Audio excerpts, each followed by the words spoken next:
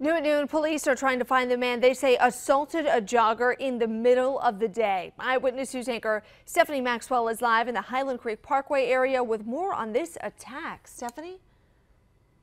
Well, Allison, I talked to a lot of neighbors in this Highland Creek community who are surprised that someone would be bold enough to assault someone in the middle of this neighborhood when it's generally a lot of people in this neighborhood and there's a lot of activity. But that's what the accuser says happened. In fact, she talked to police and she said that someone followed her as she was doing her daily routine, which is jogging in the neighborhood. And the man came up to her when she got to her front door, fondled her. That's when she screamed and he ran off. I talked to some neighbors who say they had no idea this happened until we told them about it. You wouldn't expect this for your neighborhood. No, you don't. But every neighborhood says that. And it happens everywhere. So unfortunately, worried now.